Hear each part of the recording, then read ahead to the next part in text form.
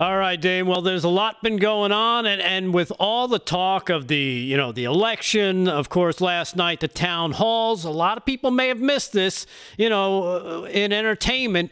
But did you hear about Bruce Springsteen, that is? Get out. Yep. He said in an interview to some media outlet in Australia that he'll be, and I quote, on the next plane to Australia if Trump wins re-election.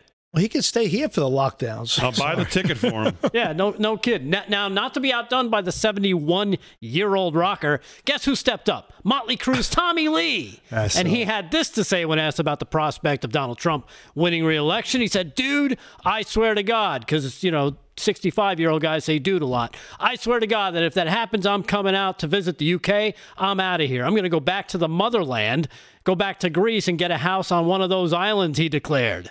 Hey, Donnie, why don't you fire up, Air Force One? Warm up the jet. Maybe these guys, could get together and start a band or something. I mean, come on. What even is that with these guys? Like we haven't heard these proclamations before?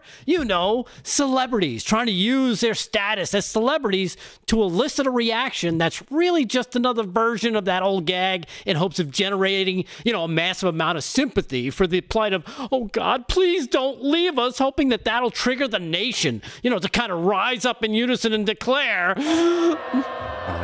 Yes, we can't lose you. You're too important, Bruce. Well, you know what? In the immortal words of George W. Bush... Fool me once. Shame on... Go ahead. Shame on you. Right. If fool me, we can't get fooled again. Exactly.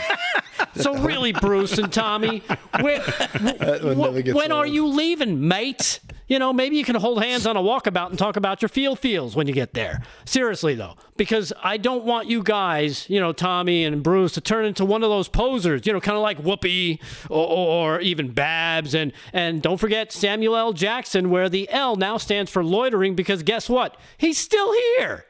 They all promised to leave the U.S. if Trump won the election in 2016. And guess what? Like I said, they are still here, along with people like Miley, Amy Schumer, Snoop Dogg, Jon Stewart, and Chelsea Handler. Yeah, they're all still here. What gives? Well, let me guess. You're a lying fraud?